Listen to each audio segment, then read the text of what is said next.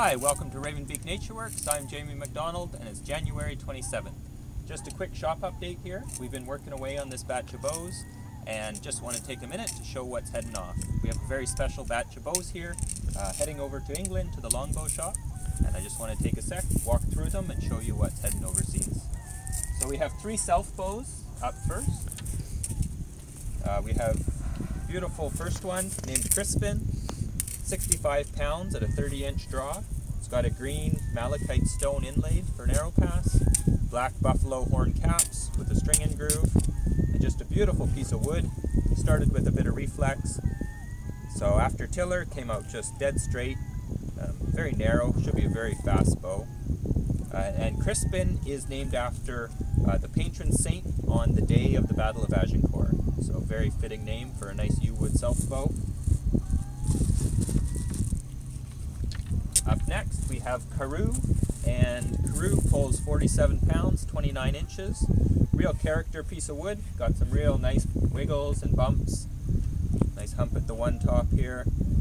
It's got a blue lapis stone inlaid arrow pass, and it had one knot hole here which we dug out and packed with the stone, filled in. Looks real sharp. So real character bow, but shoots great.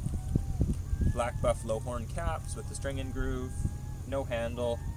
A nice heartwood sapwood, nice colors, but a real beautiful, funky yet fully functional bow. And Carew is named after one of the officers on the Mary Rose warship which sunk. So again, nice fitting name.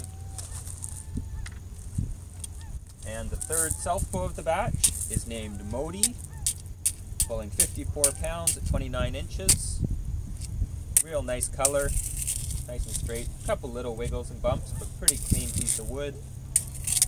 Again, the black buffalo horn caps, blue lapis stone inlaid for the arrow pass. Real nice self bow. And then we have 4 of the bamboo backed yew wood laminates heading as well, so I'll walk through those. Up first we have Vespula, 55 pounds at a 29-inch draw.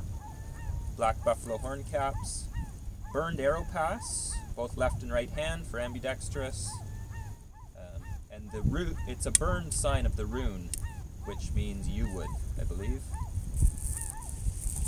Yeah, real nice bamboo laminate, nice dark blue handle, 55 at 29. We have a bigger one, Fusca, I believe, which is named after a scorpion, I believe. With the little burned symbol for an arrow pass, nice brown leather handle. This one's got the white moose antler horn caps, string and groove. And this one, above and below the handle, has a bit of Celtic knotwork burned on the belly. Looks real sharp. And Fusca is pulling 58 pounds at 30 inches. Third, we have Akela, 50 pounds, 30-inch draw.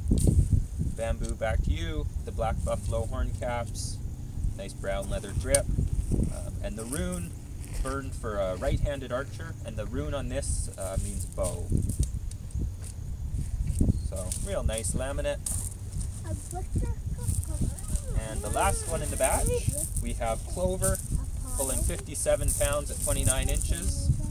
And for this one, the arrow pass is burned as a 4-leaf clover, the nice dark blue grip. White moose antler caps.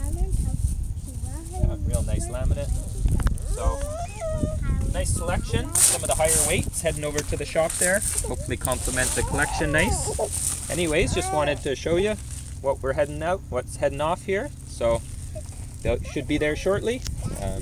Thanks a lot for looking.